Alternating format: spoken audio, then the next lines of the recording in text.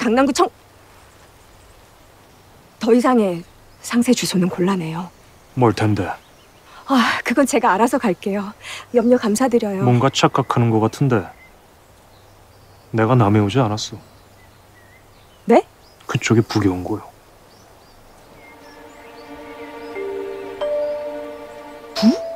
북한? North Korea? Blending. So, blend mo yan hanggang sumaya ka. Blend, ganyan.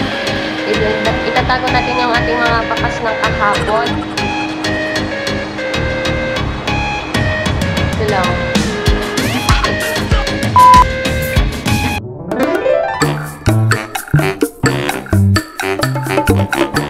Let's start! Okay, before I start everything, naglalagay ako ng alcohol. Yan. Especially now, kailangan natin maging ultra hygienic.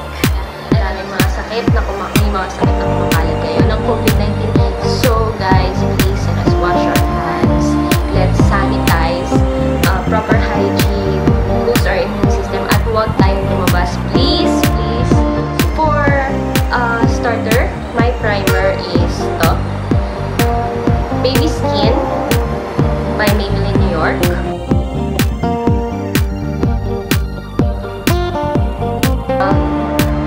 Area na maraming pores ito.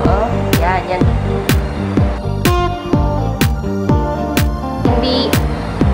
Hindi siya maging sobrang visible when you put on makeup. Kasi may ibang makeup na kapag hindi ka nag-primer, sobrang visible siya kapag nilagyan mo na siya ng foundation. So, it helps to minimize the pores.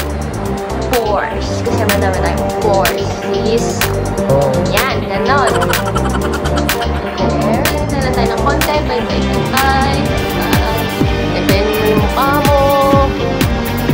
Madami tayo ng foundation. So, for this look, dahil si Yoon yung ginagaya natin look, or inspiration natin sa makeup nito, she's a Korean, and if you will notice naman, sa mga Koreans, fresh lang yung makeup nila. Fresh lang, ganon, tamang ganda lang. Kaya, inainay tayo sa foundation. Dapat yung just enough. So, konti lang. Nalagay natin, oops. Yan, enough na yan. Huwag masyadong madami. Huwag tayong manggigil. Magtipid tayo ngayon.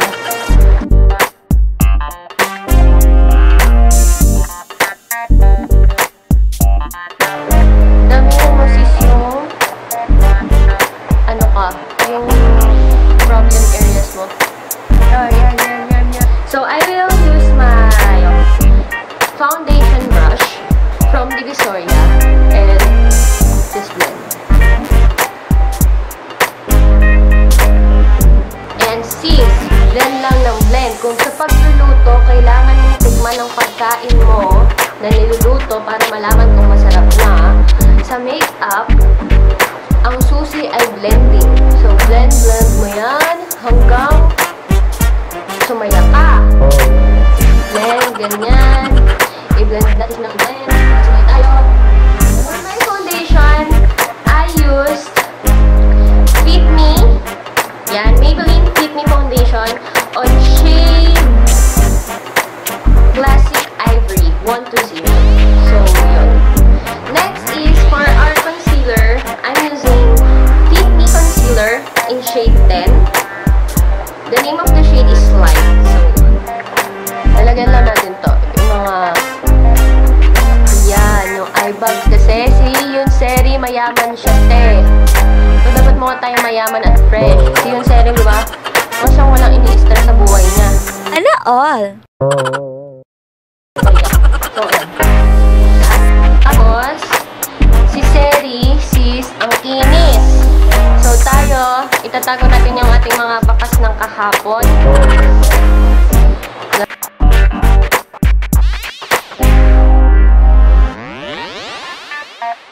I'm going to use, dahil nailatag ko na siya sa mukha mo, nailatag ko na siya sa mukha ko, I'm going to use this concealer brush, yan, from Divisoria again. And, be-blend lang natin. Diba?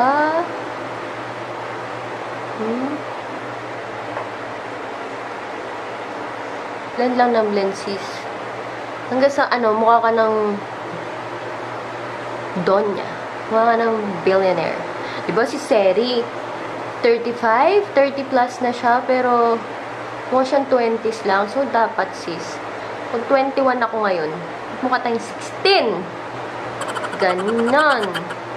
Yan, ganun mo lang. Patag-patag mo. Pat-pat lang. Para ako mapit dun. So, pat-pat-pat. Huwag kang mapapagod mag-blend. Because blending is the key to success. Yan. Tapos, yung mga residue, lagay mo lang dito. Up, up, up, up. Up, up. Okay, so, for our eyebrows, I'm going to use this crease edition ng Ivory. It's a brow mascara and brow pencil in one. It's already a retractor. So, ayan. Ang Koreans, si Seri and Koreans, most of them, they have these straight brows rather than the art. And sobrang manipis lang sila maghilay. I mean, manipis lang yung color. Very natural looking. And hindi ako sanay doon. Sanay ako dun sa dark color. So, I'll do my best. And yung kilay nila is straight. Pero yung kilay ko, naturally na siyang may taas na ganyan. So, mukha akong mataray. Kahit di naman ako mataray. Minsan lang. So, minsan lang. Pero ayun. So, let's do our best to make it straight.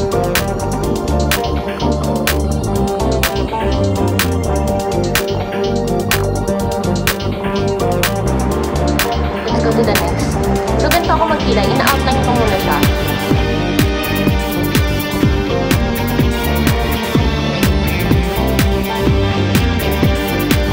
Yan. Kapag na-fill in mo na siya, ay kapag na-outline mo na siya, I will get my spoolie and brush until I succeed.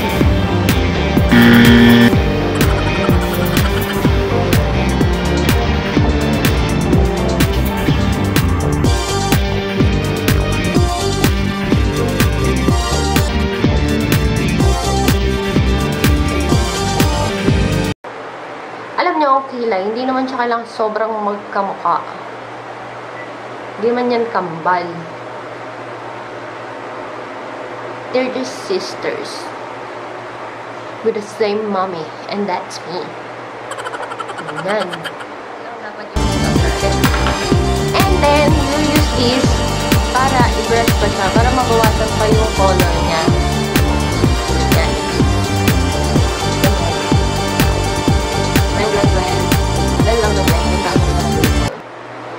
So, after natin yan iset,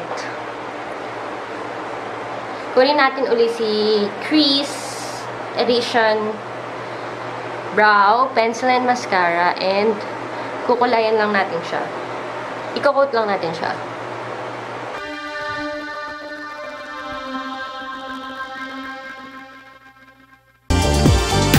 For our blush, dahil si Seri and most Korean makeup look is fresh lang, we are going to use just a natural color. Ganon. Yung parang pretty lang. Ganon.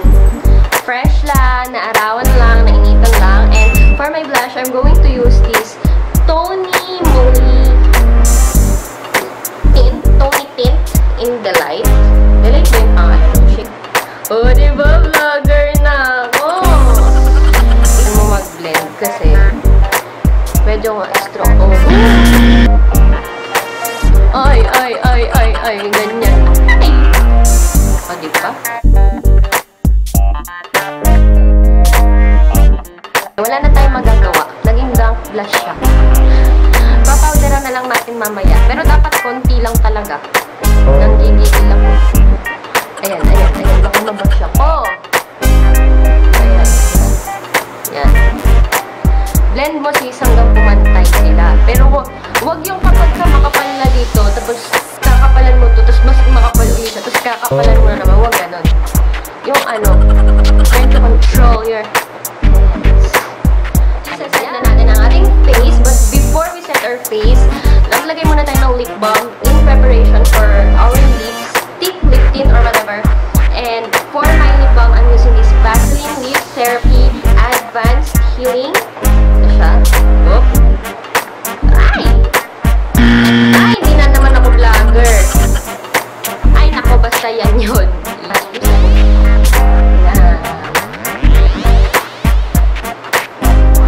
And magsaset na tayo ngayon ng ating fonda. Nasaan yun? Oh my God, nasaan siya? Diba? Kung nakikita nyo guys yung set ko ngayon, parang ako mag-o-opera ng mukha. Nakalatag yung mga gamit ko. Well, okay. For this one, we will use my powder brush from Divisoria. Wala pa akong matinong brush. Kung college pa ako nito, pwede pa yan. Ngayon pa ba tayo mag-iinarte? Siyempre, stay home lang tayo.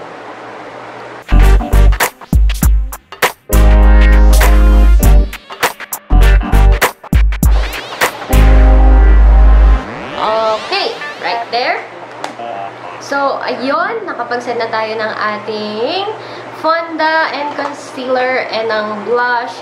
Ang next natin gagawin, isa-set naman natin is yung blush. So, naglagay na tayo kanina ng cheek tint, pero papatungan pa rin natin siya nito. So, for my setting blush, I'm using this Nichido True Colors Collection in Blushing Pink. Ayan.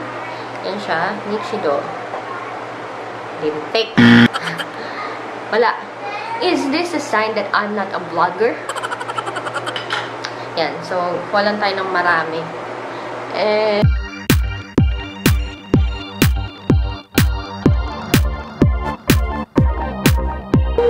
Diba? Fresh lang.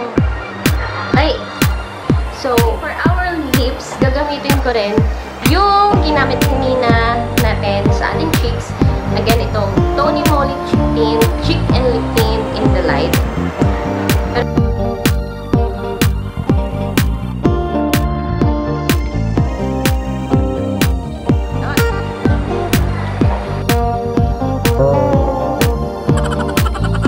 Okay. So, next is, last na to. This is our last makeup for this look. Dahil payat ang mukha ni Yoon series natin, pero showbow tayo, kailangan natin mag-contour sis. Kung mataba ang mukha mo, huwag ka na mag-diet sis. Mag-contour na lang tayo. Ang ating gagamitin is ito lang, yung warm bronzer lang. For this, for my contour, I'm using this LA Girl BTLA Contour Kit. So, ayan siya. Brush. Again.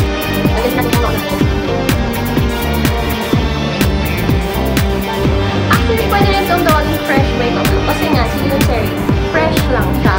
Pero, dahil hindi pa ako nakakamove on sa panonood ko ng, oh my God, panonood ko ng Crash Landing on You, natawagin natin sa Yoon series makeup. Kasi siya yung ginagaya ko. So, kung hindi ko siya nagaya, edi sorry.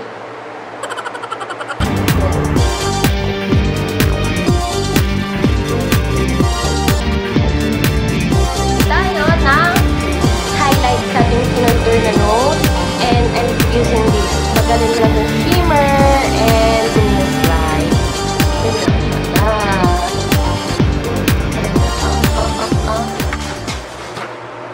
Okay, so ayan na, we're all set for our series inspired makeup look. So I tried my best para maging fresh lang tayo. I-finalize ko lang ang aking look and I will be right back. Okay guys, so I decided na maglagay ng konting eyeliner kasi feeling ko kailangan natin konting eyeliner. So, dapat very light lang. Pero eyeliner lang. Hindi tayo maglalagay ng eyeshadow. Eyeliner lang para mabuhay lang yung mata natin. Ayan. And for my eyeliner guys, I'm using this Nichido liquid eyeliner. Yan. Mura lang ko. Parang 60 pesos lang siya. Tapos,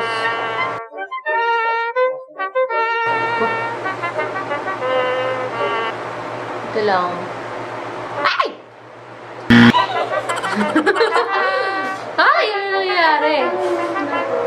Wag na lang pala. Hindi na ako mag-eyeliner. Wala naman damage.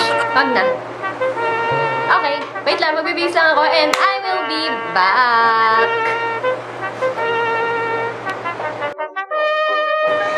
Hi guys, I'm back. Nakabihis na ako. Pero hindi talaga ako mapakali sa mata ko.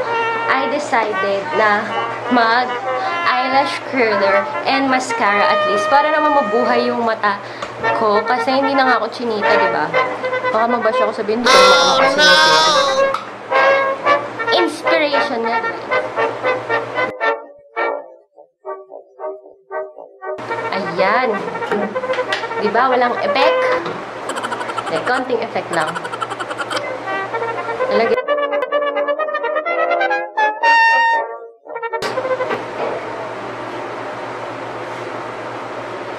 Excuse me mo!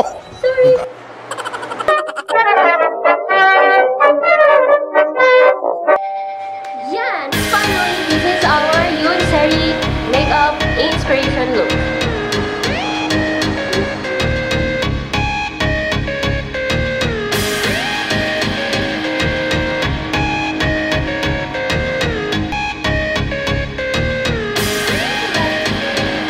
Thank you guys for watching my video. If you like this video, then please don't forget to give me a thumbs up. And also, please don't forget to click the subscribe button below and the notification bell beside it so you will get notified whenever I post a new one. Thank you guys for watching.